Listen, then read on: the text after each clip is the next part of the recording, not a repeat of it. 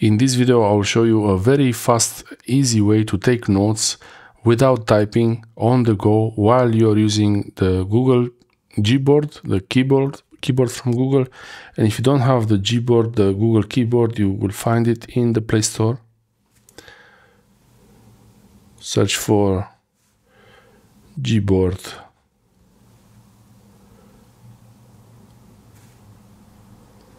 This is the app, it's from Google, so make sure it's the right one. Gboard, the Google keyboard. This is the option. 4.5 rating, it's really popular, it's a popular keyboard, and you can replace, I have another video about how to change the keyboard on your phone. But once you have the Gboard enabled, you take notes, you open any note, any text app basically. It doesn't have to be, this is the Google Keep, that's the Google Keep app, but it doesn't have to be this one. You can use any note-taking app. Most important is that you use the Google keyboard, the Gboard, and it has the option to do the microphone notes. And that means in settings, you go to voice typing, you enable voice typing, and also you can use faster voice typing to recognize your voice and type more precise and faster. So these are the settings you need to enable. And then you have this microphone here a little bit in the corner. If it's not showing up there, it will show up here when you expand the options. And now I'm typing and the phone is actually recording my voice and through text actually. And for me, it's a little bit difficult to use sentences and paragraphs. Full stop, new line. Here you got it wrong. Full stop, new line. Make a new paragraph. Oh, you got it.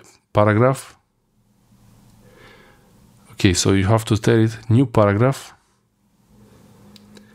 And now I can record the typing now on the screen while I say it.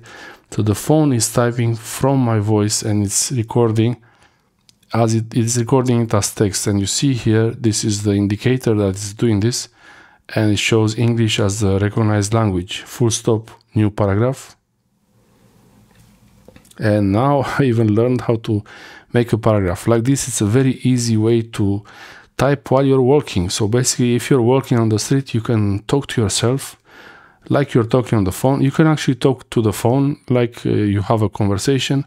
But this way, you will actually make a recording of your conversation like this. You could write an article like this and then really just, because here there are no stops, no lines, no anything, no paragraphs. It's very homogeneous. Full stop, new line. And it gets wrong sometimes. The full stop, new line, it gets it wrong. This, once you type this, you could put it through Gemini or ChatGPT and it will correct the text for you, and you can have actual text that is ready to use. For sure you will have to proofread it and change a little some final things. Full stop, new line.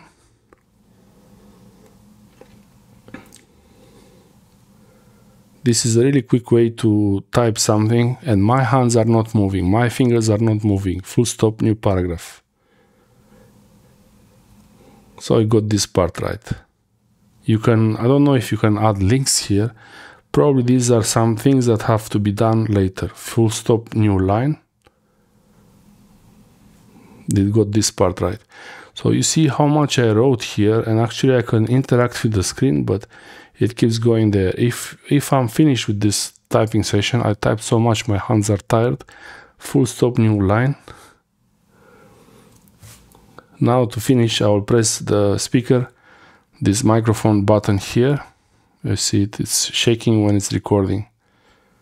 It's a really useful tool. I use this a lot. When sending a message, you can actually use this to send a message. So when you reply to a message, instead of typing, if you're busy, instead of typing in a WhatsApp message or any text message, you can use this to type out, to speak out the message, and it will type it, and then you press send before you have to check it to make sure the message is okay. I didn't bother to say any stops or lines or anything like this because I believe this is mostly useful for when you send a short message, a reply to a message where you're busy, you're in the car driving or something like this.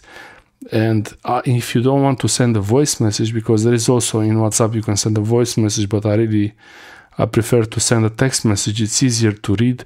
The voice message, someone might not be able to read it, but the text message is very easy to read. So now I removed the option from listening there. So I could say I will be back in 10 minutes. We meet in the same place. So I just wrote this message by typing it with my voice. Thanks for watching. This you can do it in any other app.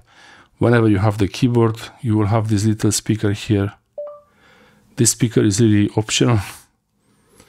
It's not optional. This speaker, this microphone icon is actually very useful. Thanks for watching. Subscribe, like and share, and I will see you next time.